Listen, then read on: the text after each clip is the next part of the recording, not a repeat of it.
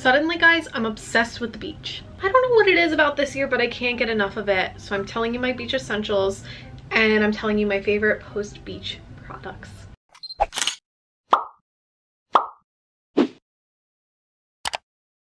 Welcome to my channel. My name is Brittany. If you're new, please subscribe. I make tons of content every single week. Would really appreciate it. 95% of you who watch my videos aren't subscribed, so I'd appreciate if you hit that button and stick around. Today we are barefaced in our PJs because we're going to the beach today. So I thought I would give you the rundown on my beach bag essentials, everything that I bring to go to have a successful beach day. Guys, if this isn't obvious, the bikini, the swimsuit, the one piece, whatever you're wearing, the tankini seems to be coming back for a reason. You gotta find a swimsuit that you feel comfortable and confident in. These are all of my bikinis. So many. Target. I think I said that already. For the total, this swimsuit was only like $30. Perfect. Although I will say Target is not the most size inclusive. I gotta be honest, I got the largest size that they have. Here is the Target swimsuit on. I like the top because it has a cross in the back, so it helps add more support. And then I just really like how the bottoms lay on me. So I'm happy with the swimsuit, so you guys should be happy too. Cover-ups, okay. Honestly, people say that you need like a traditional cover-up. I don't think that's the case. I think you can go for whatever you want. I do have a traditional cover-up. I have one that is like supposed to be like a linen romper, but I never wear it, so I wear it as a beach cover-up because linen is really great for the beach. And then I have these like linen style pants that I just got from Cotton On.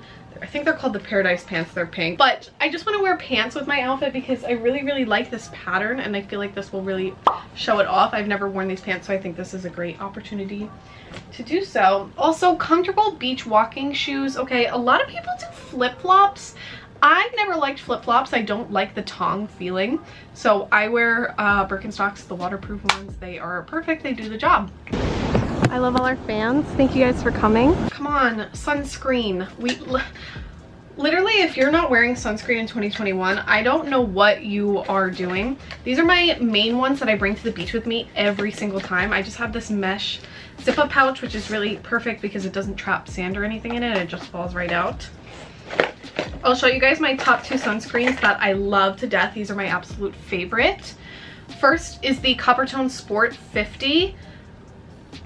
It's perfect. It stays on much longer than any others, and 50 is the perfect amount for me where I'm still getting a really good amount of color, and it makes me really happy. Don't show this. And then I love Sunbum. This is SPF 30. I do reapply this one if I end up using this one. And what about it? It's good. A lot of people forget this SPF chapstick. This is SPF 30. I'll put this on right now. These are the main bags that I use. This is the one I typically use. I cannot, for the life of me, remember where I got this from. I think I got it in Europe, but I can't be certain. I will link a dupe down below, something really similar. This one is just huge. It's really big. It has a zipper, but I never use it. Oh, there's a ton of sand in here. But this one's just perfect. Like, it has the beach aesthetic and also can really hold a lot, which I really appreciate it. You want a nice, stable, sturdy beach bag. But I will say, a great alternative if you're not looking to do a traditional one, tote bags. This one I just painted myself recently with my friend Hannah, who just visited. That vlog is up in case you want to watch it. It just says take care of yourself, and I put little fun strawberries. It was really fun to decorate myself. I need more bags. I need a cute tote bag. I'd like to design one. But totes just make a perfect beach bag. Look at that. Put my sunscreen in there. Perfect. Personally, I use a different sunscreen for my face. I really don't think it matters, but these are my three staple ones that I typically use. I use the CeraVe moisturizing lotion, which this one I use for daily under makeup. I have the Paula's Choice Essential Glow Moisturizer, which I'll typically use if I'm just chilling in the backyard kind of day style. My favorite that I use most of the time is the Supergoop Unseen Sunscreen. Literally wiped all the way off, but it's SPF 40. This one is the highest of the others. Judge me if you will. I know I just put sunscreen on my face, but I think it's really important to bring a beach hat. My favorite is bucket style. This is just gonna keep you protected. I understand wanting sun on your face. I love to get mine too, but sometimes it's just too much. Like, I don't want too much sun exposure, just a little bit. That's why the hat is perfect, because then it will protect you. And then also, like, I like it when I'm laying down on my stomach, because then I just use this to like hide the sun, because I don't want to get half of my face color, you know. Guys, towels are an essential. I think you need 2. I think 2 is the perfect amount. This one is a circle towel, I think from SandCloud. I could be wrong. Again, I will link a dupe down below. I'll link everything down below. And then a regular square towel. You just need 1 for the ground, and then I think you need 1 for like rubbing off sand, drying off from the water, all that kind of stuff. And then I know not everyone feels the need for it, but if you're an avid beach goer, I think a beach chair is worth it. Honestly, I got mine last year. Say hi. It's just laying flat on the ground is not always the most ideal situation. Like, and I just like the chair because I feel more upright.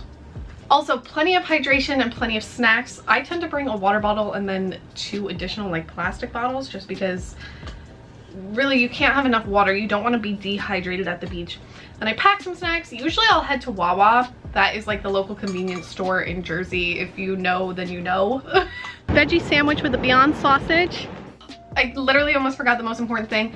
Music. If you're going with someone else, sometimes headphones aren't the best option. Like, sometimes you might need a speaker. My family has a really big fat one, but Amazon has some great affordable options. I think that anything under $100 for a speaker is really great, because speakers are meant to be durable and last.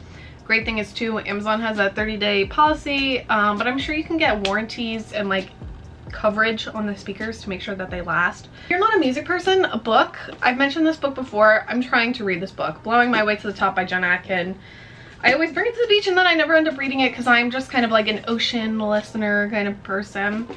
But it's all, again, like personal preference, you know. So when I leave the beach, I like to put on a cool down lotion, really extra, but I think it helps soothe the sunburn from getting worse.